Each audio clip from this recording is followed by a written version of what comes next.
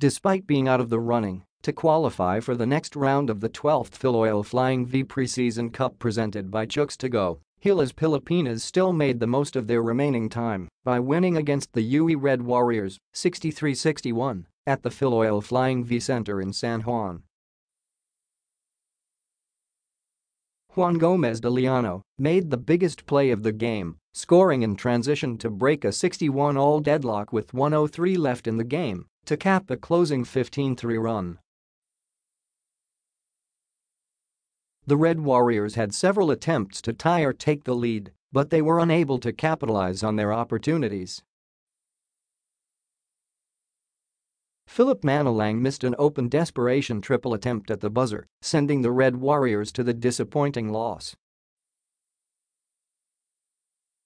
Despite being out of the running to qualify for the next round of the 12th Filoil Flying V Preseason Cup presented by Chooks-to-Go, Gilas Pilipinas still made the most of their remaining time by winning against the UE Red Warriors 63-61 at the Filoil Flying V Center in San Juan. Juan Gomez De Liaño made the biggest play of the game, scoring in transition to break a 61-all deadlock with 1:03 left in the game. The Red Warriors had several attempts to tie or take the lead, but they were unable to capitalize on their opportunities.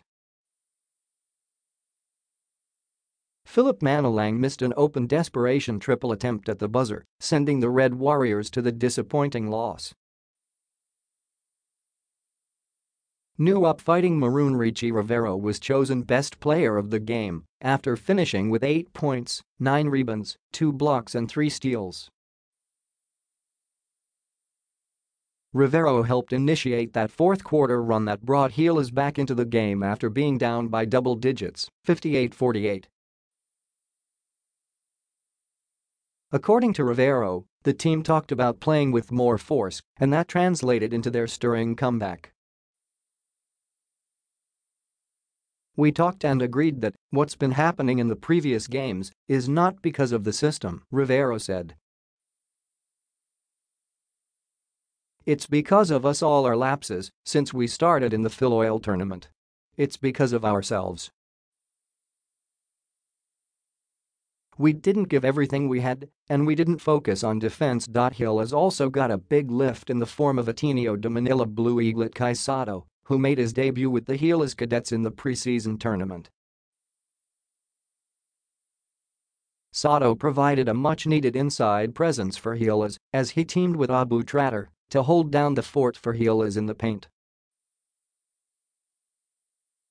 Sato would eventually finish with 5 points, including a rim-rocking jam in the third quarter that signified his arrival to the team. "He was a huge help because we had a big man inside," Rivero said. Gilas held the Red Warriors to 31% shooting from the field and just 4 points in the fourth period, and also had 7 blocks in the contest. Red Warrior Alvin Pasale paced his squad with 22 points, including one of the biggest highlights of the game in the second quarter. After 2 attempts at an inside drive were swatted away by Sato and Rivero, Pasale stepped outside the arc and nailed a triple, to the delight of his teammates and the fans in attendance. Tratter led Gilas in scoring with 13 points, followed by Kobe Parras with 11 on 3 made triples. Despite Gilas' early elimination, the team is still determined to make the most of their remaining games and finish strong. Rivero credited this win to the team's pride and willingness to compete for the future. "I play for what's written in front of my jersey, which is this country," Rivero said. "When you're playing for Gilas, you need to give everything you've got. You can't give up, even if you make a lot of mistakes." Gilas picked up their second victory of the tournament, climbing to 2-5. The Red Warriors dropped to 1-2 as they lose their second straight game.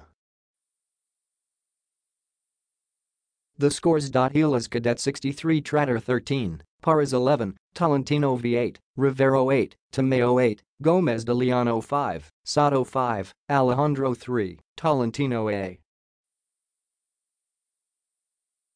2. Gazam 0. UE 61, Paseo 22, Starrett 8, Manalang 7, Bartolom 6, Varilla 5, Gagate 4, Antiporta 3, Color 3, Connor 2, Hacuno 1, Gallardo 0, Sabravega 0, Lacup 0, Malool 0, Beltran 0.